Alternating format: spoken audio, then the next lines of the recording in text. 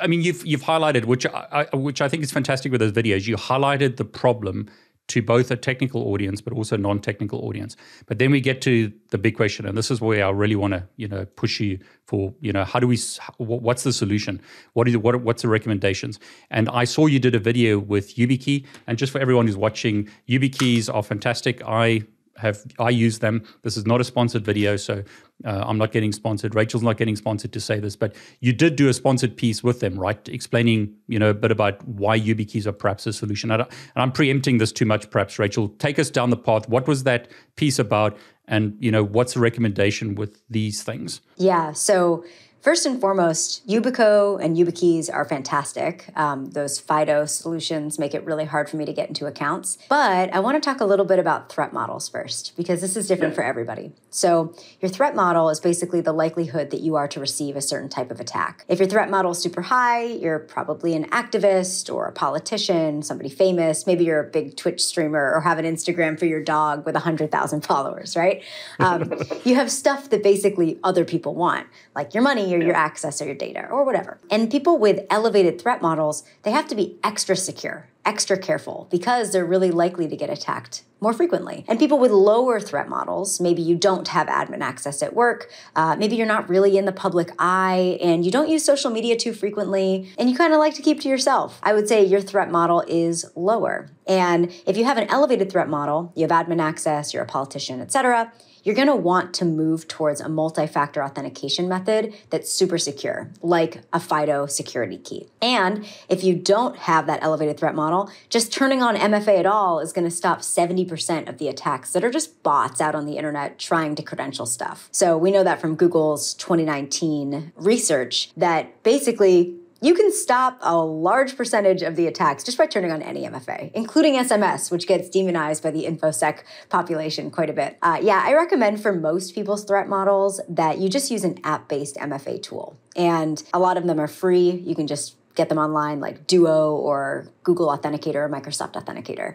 And those are really useful. But getting back to Donie, I would say, what do we do about Donie getting hacked with all of those passwords? I think he just needs to use a long, random, and unique password stored in a password manager. That's a really important part, so that he doesn't have to try and remember them. Turn on MFA and make sure he understands his threat model. He is in the public eye. He's one of the most public-facing people at CNN. And so he has to be extra, extra careful. I think I've heard you say this, and I'm really glad that you're highlighting that it depends on the threats, the threat model that you're dealing with. I think you've said if you are perhaps just a normal person, for lack of a better word, right, you could just write your passwords down and lock it in a safe at home or something. Is that right? Right. Yeah. And this is something that I think a lot of people don't understand. So let's say your brother is like a nomad and he lives in a van somewhere traveling around New Zealand. Sure. I think for that individual, doesn't spend a lot of time online, usually is hiking, his money's stored under the mattress, right?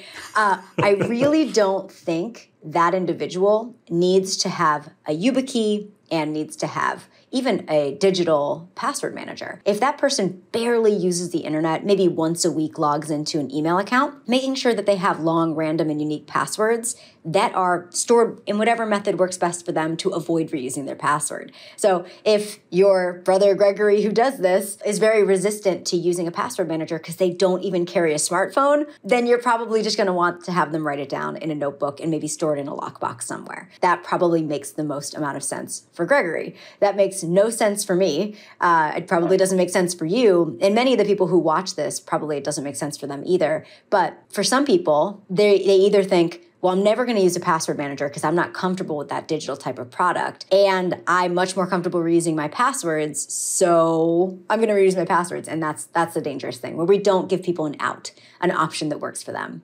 Rachel, in the YubiKey demo that you did, why were you not able to get access to the account?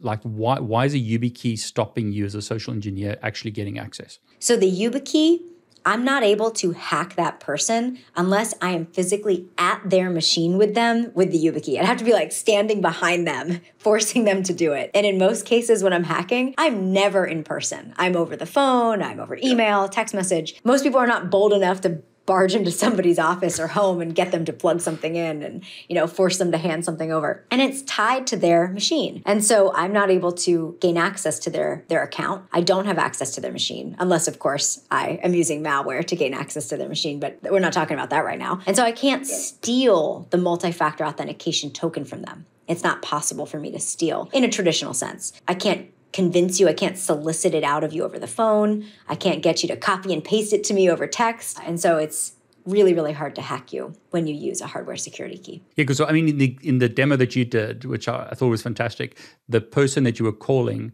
read firstly, you got them to go to a fake website. They put their password in, so you got their password. And then you asked them to give you the code. And that's a problem with Google Authenticator or SMS or all these, 2FA methods, because that person can literally read you the code, whereas with the YubiKey, they couldn't do that, right? Exactly. There's nothing to read. There's nothing that can be solicited. It's either I'm hacking you in person and stealing everything that I need from you, and I have your computer right in front of me, or I don't. And that's not how most hacks go down. So for the more than slightly paranoid of us, we should be getting YubiKeys. And we use YubiKey as an example, but I mean, there are others. But I mean, that's like a strong recommendation, right? If you have an elevated threat model, you want to make sure that you match your multi-factor authentication to your threat model. So if you have admin access at work, if you're in the public eye, you're going to want to use something on the end of hardware-based MFA. App-based is okay, but it can be solicited out of you. So I do recommend something like a YubiKey or Google Titan Key. So I think most of the audience are going to be more like the technical side and more worried about security.